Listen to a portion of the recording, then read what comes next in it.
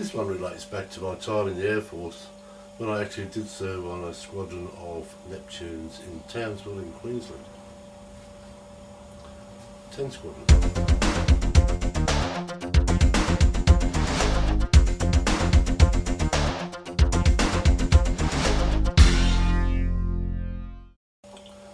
We'd flown on up from Townsville to patrol the Northern Gulf. It was just a routine flight and we felt lazy after lunch. With a pale blue sky above us and an azure sea below, I just felt like turning turtle, napping out while things were slow. I remember that the Beatles came across the intercom, sang a song from Sergeant Pepper's of some Lonely Hearts Club band. I was down there in the nose cone, strapped and buckled to my seat, feeling warm and safe and cosy in the tropics in the heat.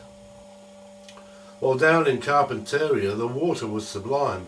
We'd flown this great expanse before, 100,000 times. Looking out for those illegals, Indonesian fishing boats, fishing in our charted waters, stealing fish from round our coast. There were 7 in the Neptune. We were short on crew that day, just the captain and co-pilot and a navigator, Ray. The rad-tech keeping cover on the sonar, Jezebel. The others taking turns on M.A.D, the stinger in the tail. While I was the observer and I should have been alert, keeping watch on the horizon, there was nothing to report. I could hear the others mumble through the sleepy afternoon. Then a bell went off, the snifter, and it galvanised the crew. The captain ordered sonar, and we blasted off a buoy. Flew on a dozen miles or so, then dropped another toy. The Jezebel was chattering and M.A.D was cutting in. Its anomaly detection showed a fish, but made of tin. I scanned to the horizon but saw nothing in my view. Reported to the captain, he barked orders to the crew.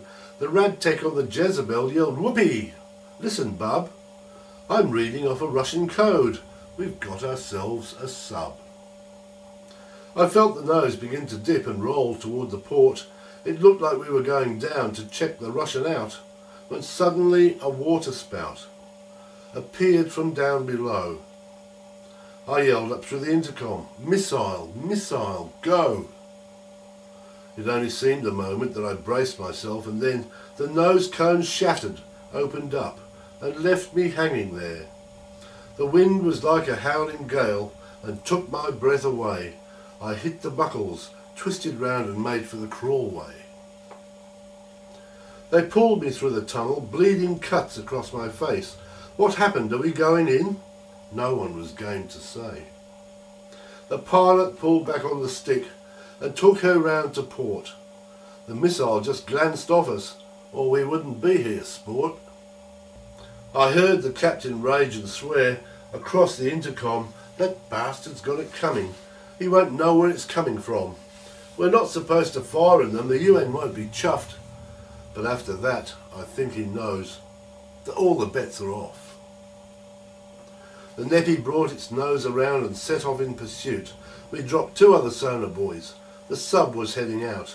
At just above 1,000 feet, he said, "Just let her rip," and dropped a dozen depth charges on that Russian ship. The water just erupted in an agony of white. A swirling burst of bubbles said our targeting was right. And then a long black shape had leapt nose first up from the sea. We saw it had a broken back. It sank there instantly. We limped our way to Catherine and landed in the gloom. A host of men in suits were there. They shut us in a room.